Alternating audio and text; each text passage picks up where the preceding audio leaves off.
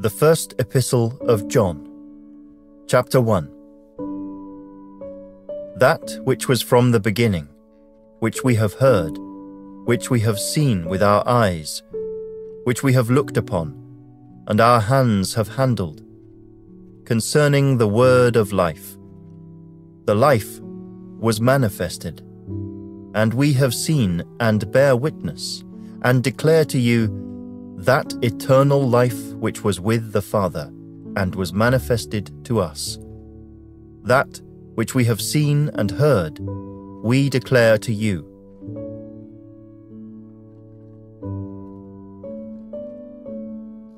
And truly our fellowship is with the Father, and with his Son, Jesus Christ. And these things we write to you, that your joy may be full. This is the message which we have heard from him, and declare to you, that God is light, and in him is no darkness at all. If we say that we have fellowship with him, and walk in darkness, we lie, and do not practice the truth. But if we walk in the light as he is in the light, we have fellowship with one another, and the blood of Jesus Christ his Son cleanses us from all sin. If we say that we have no sin, we deceive ourselves, and the truth is not in us. If we confess our sins, he is faithful and just to forgive us our sins, and to cleanse us from all unrighteousness. If we say that we have not sinned, we make him a liar, and his word is not in us. Chapter 2. My little children, these things I write to you, so that you may not sin. And if anyone sins, we have an advocate with the Father, Jesus Christ the righteous. And he himself is the propitiation for our sins, and not for ours only, but also for the whole world. Now by this we know that we know him, if we keep his commandments. He who says, I know him, and does not keep his commandments, is a liar, and the truth is not in him. But whoever keeps his word, truly the love of God is perfected in him. By this we know that we are in him. He who says he abides in him ought himself also to walk just as he walked. Brethren, I write no new commandment to you, but an old commandment which you have had from the beginning. The old commandment is the word which you heard from the beginning. Again, a new commandment I write to you, which thing is true in him and in you, because the darkness is passing away, and the true light is already shining. He who says he is in the light and hates his brother is in darkness until now.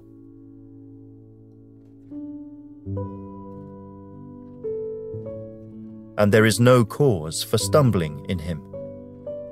But he who hates his brother is in darkness, and walks in darkness, and does not know where he is going, because the darkness has blinded his eyes. I write to you, little children, because your sins are forgiven you for his name's sake. I write to you, fathers, because you have known him who is from the beginning. I write to you, young men, because you have overcome the wicked one. I write to you, little children, because you have known the Father. I have written to you, fathers, because you have known him who is from the beginning. I have written to you, young men, because you are strong, and the word of God abides in you, and you have overcome the wicked one. Do not love the world or the things in the world. If anyone loves the world, the love of the Father is not in him.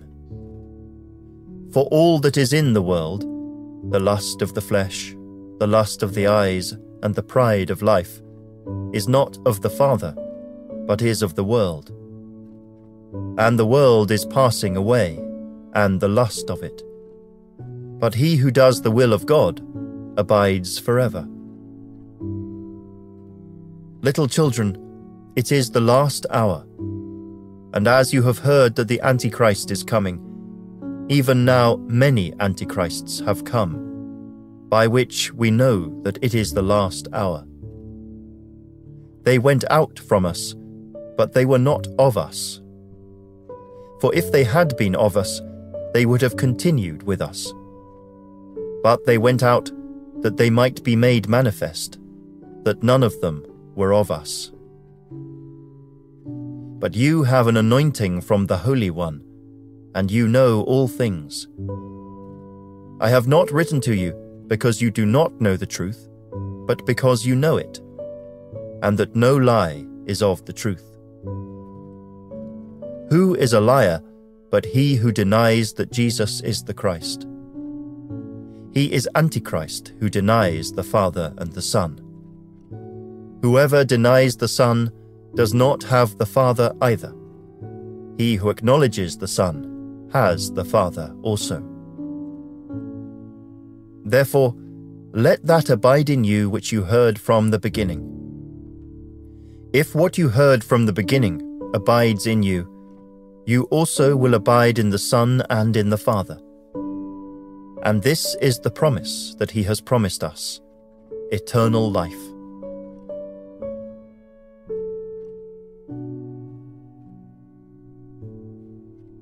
But the anointing which you have received from him abides in you, and you do not need that anyone teach you.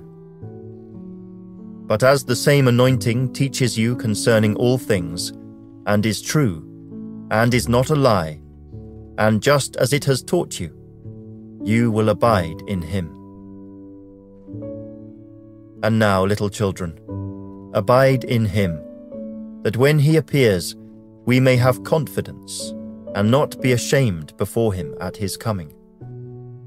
If you know that he is righteous, you know that everyone who practices righteousness is born of him. Chapter 3. Behold what manner of love the Father has bestowed on us, that we should be called children of God. Therefore the world does not know us, because it did not know him. Beloved, now we are children of God, and it has not yet been revealed what we shall be. But we know that when he is revealed, we shall be like him, for we shall see him as he is. And everyone who has this hope in him purifies himself, just as he is pure. Whoever commits sin also commits lawlessness, and sin is lawlessness. And you know that he was manifested to take away our sins, and in him there is no sin. Whoever abides in him does not sin. Whoever sins has neither seen him nor known him. Little children, let no one deceive you. He who practices righteousness is righteous, just as he is righteous. He who sins is of the devil, for the devil has sinned from the beginning. For this purpose the Son of God was manifested, that he might destroy the works of the devil. Whoever has been born of God does not sin, for his seed remains in him, and he cannot sin, because he has been born of God. In this, the children of God and the children of the devil are manifest. Whoever does not practice righteousness is not of God, nor is he who does not love his brother. For this is the message that you heard from the beginning, that we should love one another, not as Cain, who was of the wicked one and murdered his brother. And why did he murder him? Because his works were evil, and his brother's righteous. Do not marvel, my brethren, if the world hates you. We know that we have passed from death to life, because we love the brethren. He who does not love his brother abides in death. Whoever hates his brother is a murderer, and you know that no murderer has eternal life abiding in him. By this we know love, because he laid down his life for us. And we also ought to lay down our lives for the brethren. But whoever has this world's goods, and sees his brother in need, and shuts up his heart from him, how does the love of God abide in him? My little children, let us not love in word or in tongue, but in deed and in truth. And by this we know that we are of the truth, and shall assure our hearts before him. For if our heart condemns us, God is greater than our heart, and knows all things. Beloved, if our heart does not condemn us, we have confidence toward God. And whatever we ask, we receive from him, because we keep his commandments, and do those things that are pleasing in his sight.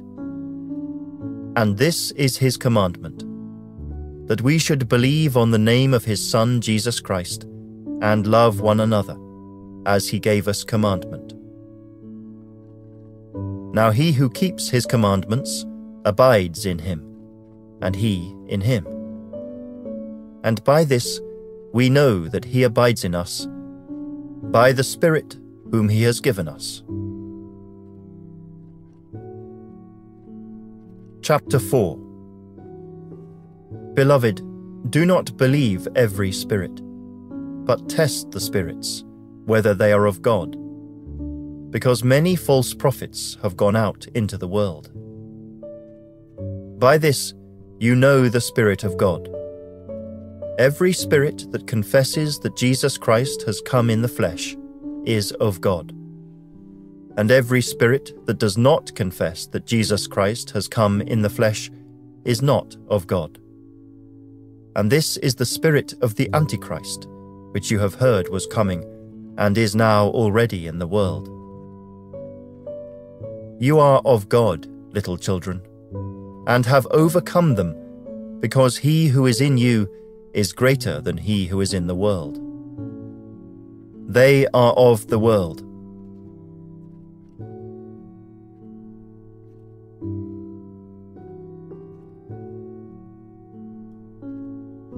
He who knows God hears us.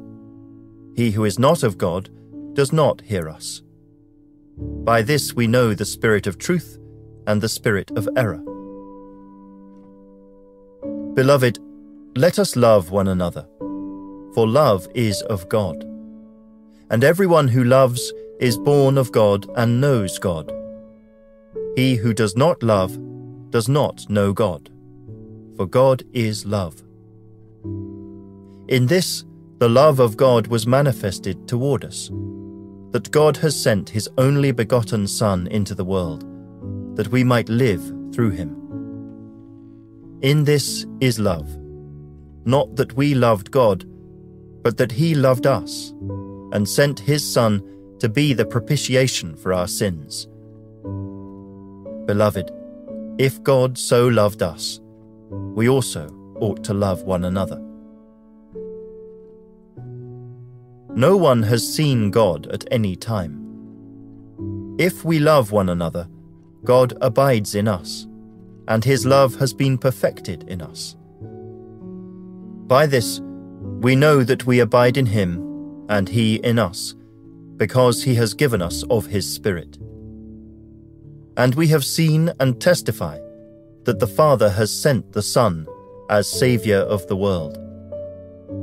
Whoever confesses that Jesus is the Son of God, God abides in him, and he in God.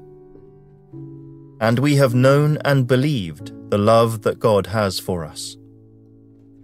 God is love, and he who abides in love abides in God, and God in him. Love has been perfected among us in this, that we may have boldness in the day of judgment, because as he is, so are we in this world. There is no fear in love, but perfect love casts out fear, because fear involves torment. But he who fears has not been made perfect in love. We love him because he first loved us. If someone says, "I love God," and hates his brother, he is a liar. For he who does not love his brother whom he has seen, how can he love God whom he has not seen?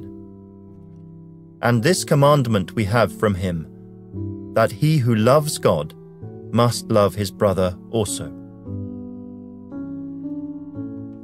And everyone who loves him who begot also loves him who is begotten of him. By this we know that we love the children of God, when we love God and keep his commandments. For this is the love of God, that we keep his commandments. And his commandments are not burdensome.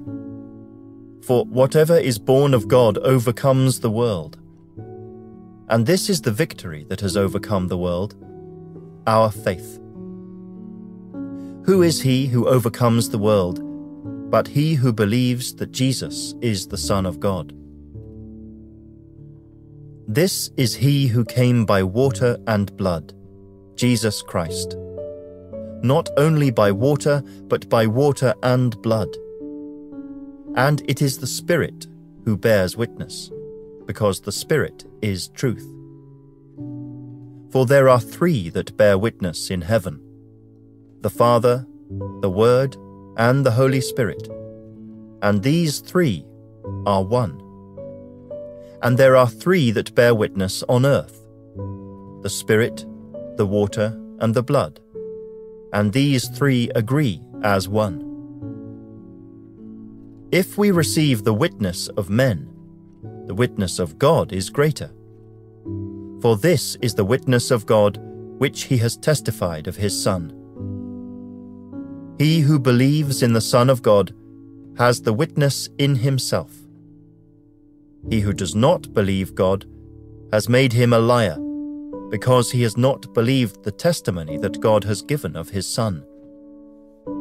And this is the testimony, that God has given us eternal life, and this life is in his Son. He who has the Son has life. He who does not have the Son of God does not have life. These things I have written to you who believe in the name of the Son of God, that you may know that you have eternal life, and that you may continue to believe in the name of the Son of God. Now this is the confidence that we have in him, that if we ask anything according to his will, he hears us. And if we know that he hears us, whatever we ask, we know that we have the petitions that we have asked of him. If anyone sees his brother sinning a sin which does not lead to death, he will ask, and he will give him life for those who commit sin not leading to death. There is sin leading to death.